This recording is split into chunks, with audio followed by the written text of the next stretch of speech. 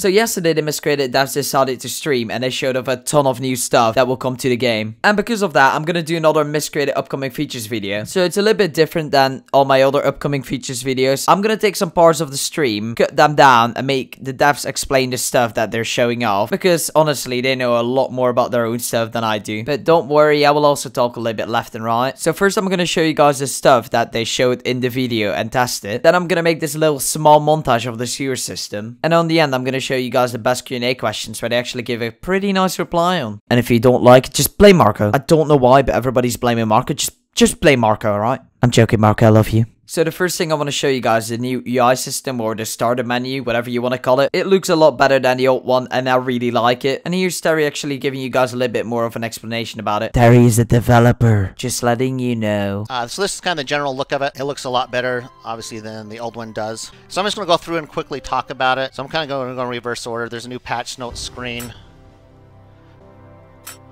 As far as for the settings menu, there's a lot more as far as for options we want to add here. I think internally we have a list of, what do you think, Kendrick? 15 options, maybe 20? Alright, I'm going to go ahead and join this server now.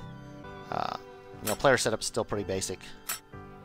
And then as far as for joining the server, this is the new server browser window. There's quite a few more filters down here on the bottom we're going to add. By default, though, when you first bring the window up, it's only going to show you official servers. And then you can uncheck the official checkbox on the bottom to view all servers. So the next thing they show off is the new stamina system and the torpidity value. And yes, I have no clue how to say both those words. But we still got Terry. Here's another explanation by Terry. One thing you'll notice right away is the stats bar on the lower right. We added 2 more at the top.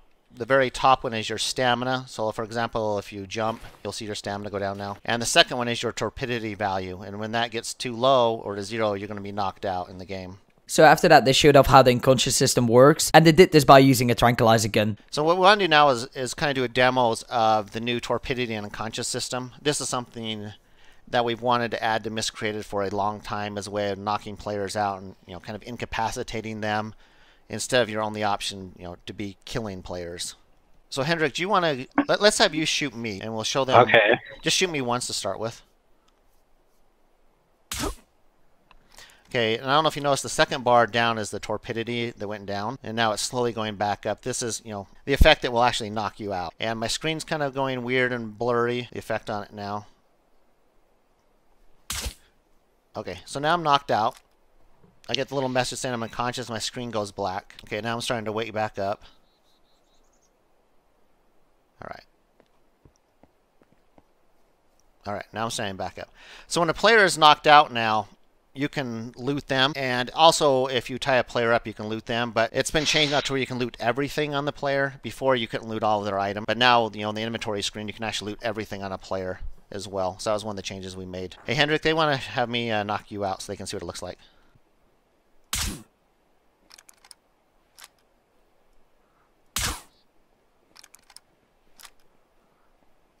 So as I mentioned, now you can loot everything from the player that you want. Before, you couldn't loot all the items, but that was changed, so you can now loot everything on that player.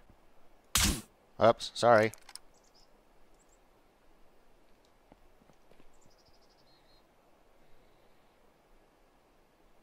So that's kind of the way it works there. So I think this will be a lot more fun for you people. I hope you're, this is one of those game changers. Will be, should be fun. If you get shot unconscious, you will be unconscious for about 30 seconds. The reason why they woke up so fast was because he used adrenaline shots. So if your friend gets shot unconscious, you can always have an adrenaline shot and wake him back up. But there are more ways than one to actually get somebody unconscious. You can also shoot somebody with these new shotgun shells, as you can see in the bottom right. Sadly, they didn't show it on stream. And they also added a bunch of new grenades. Here's a little bit of an explanation what they do. Sleep grenade, which will just knock you out. Then the nerve grenade, which will kill the players. And then we have also the tear gas grenade, which will basically do a little bit damage, but not too much. We went through these earlier, the tear gas one, and all these kind of have a different purpose. One reduces players' stamina more, one reduces their torpidity more to knock them out, and the other one does damage to players as well over time. So they all kind of serve different purposes. They also mentioned that a dust mask and a bandana will cancel out the effects a little bit of the grenades. And if you have a gas mask, the smokes/grenades will not have an effect on you. I'm quite happy about this. It means that the gas mask actually has used and just looking cool. In this next clip, you can see them test out one of the grenades. Should we try out the gas grenade? So it applies more when you are in the center of the range, and it will also increase the time you are unconscious as the gas is still streaming in. So while they are unconscious, you can handcuff them, and you can also do it beforehand and knock them out.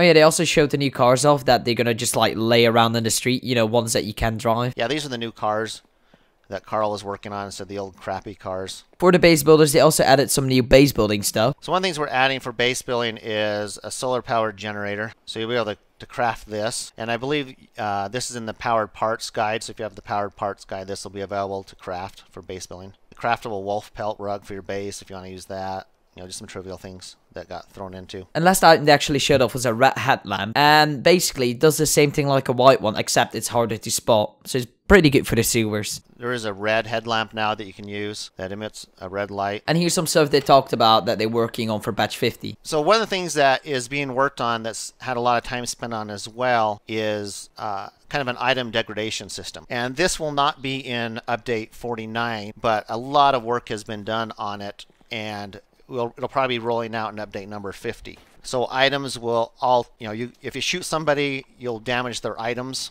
Depending on where you shoot them at, there'll be protection based on what you're wearing. You know, whether you're wearing helmets or kind of a ballistic vest, all those will protect you against taking damage as well. That should be in update 50. But all of your items get damaged. As you use items, they can degrade and get damaged as well. So these were the items that they showed off. If I missed something, leave it in the comments, because I might have seen something or not seen something right. But here's a little showcase of the sewer system.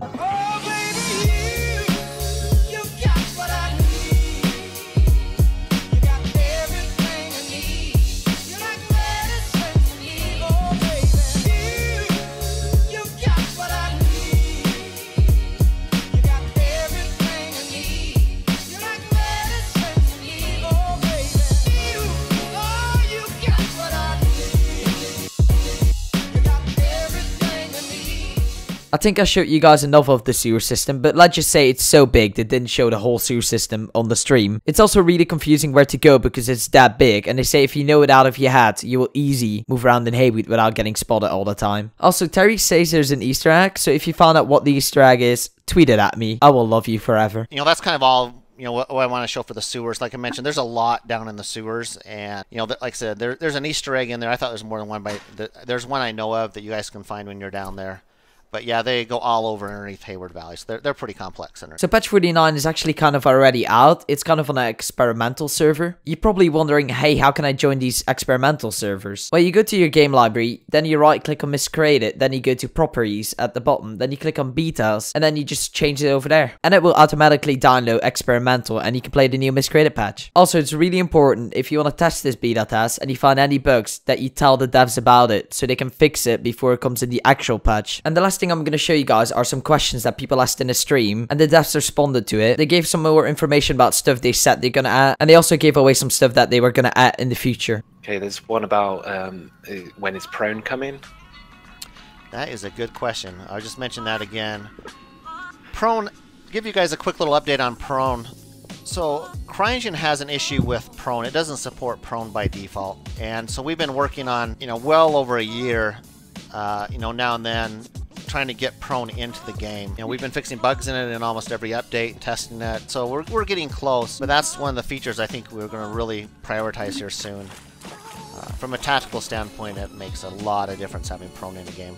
There is a question about scopes coming into the game. I know we have a few of them for hunting rifles and things. I don't know if you want to update everybody on that as well.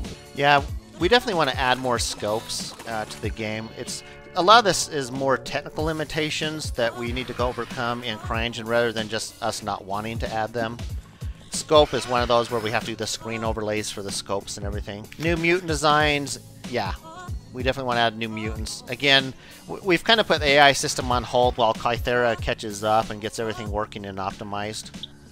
When can we loot a body when other players are nearby? You want to give him the good news on that one, Hendrik? Yeah, the player took loss one has been removed, so it's now working like this, that you can open inventory one person per inventory can open it, and it doesn't depend if someone is close to it or not. So in other words, it's been fixed, so you shouldn't have that issue anymore. There's a couple questions about floating bases they would like to know. Yep, that's still being worked on. It is not in this one, I apologize, but we're very aware that you guys find that extremely annoying. And here's Mark talking about something new he's building.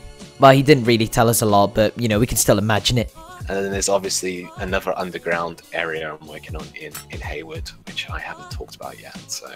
Okay, alright.